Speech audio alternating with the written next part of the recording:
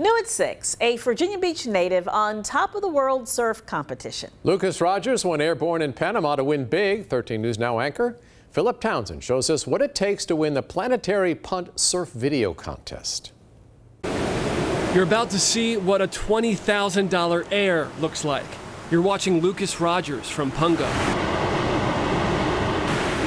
I was just surfing on a trip. I was in Panama for about a month surfing. At the time, he didn't even know about the Planetary Punt contest. One of my friends saw the clip, and he was the one that notified me. He was like, hey, there's like a contest going on. It's called the Planetary Punt, and you just got to enter through Instagram. He's like, you should probably enter. The best surfers from all over the world submit their biggest and best airs off of waves.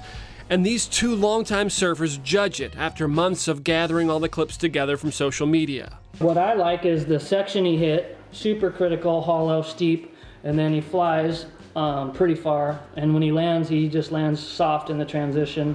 Lucas was on a month-long trip with his buddy Snacks. He's the one filming when the future winning entry was captured. Yeah, when I landed, I just kind of like looked back and I didn't even throw my hands up or anything. I was just kind of like, it's like, man, if Snacks didn't get that one, he's fired. And then this is Lucas finding out he won the big prize at the Pungo board house. That's where he works. That's $20,000 cash he's holding.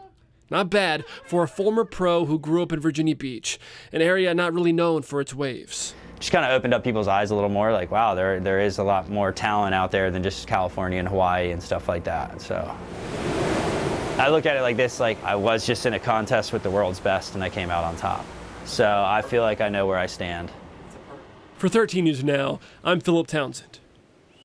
Planetary Punt rewards the best aerial maneuvers caught on film anywhere in the world. It has to be recorded during a 365-day span.